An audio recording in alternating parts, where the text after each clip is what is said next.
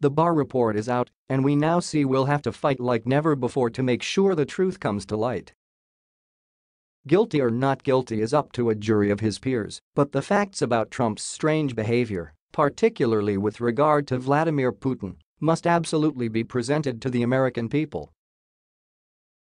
Unfortunately, the news is not good. Trump appointee Attorney General Barr is going to allow Trump to edit the Mueller report at will, according to Republican Senator Lindsey Graham, though the Dodge is now disputing Graham's assertion.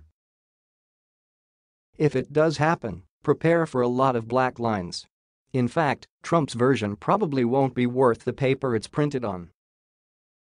The good news is Democrats are ready to pounce like never before. At this moment, we have Deutsche Bank handing over Trump's financial records to the Democratic House. Correspondence regarding intelligence briefings to Donald Trump is still an ongoing FOIA matter at Vault. FBI.gov. We have an unusually high number of sealed indictments on the docket at the Eastern District of Virginia. We don't know what we don't know.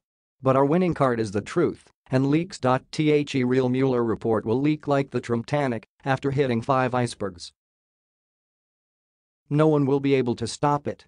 Eventually we will see for ourselves what Mueller investigated and what the results were. Was Mueller involved in a cover-up? His history seems to make this unlikely. Is he willing to go along with the spin for other reasons? Perhaps for the stability of the country. Perhaps for the loyalty to his party. We will see if he's a white hat or black hat eventually. This is far, far from over.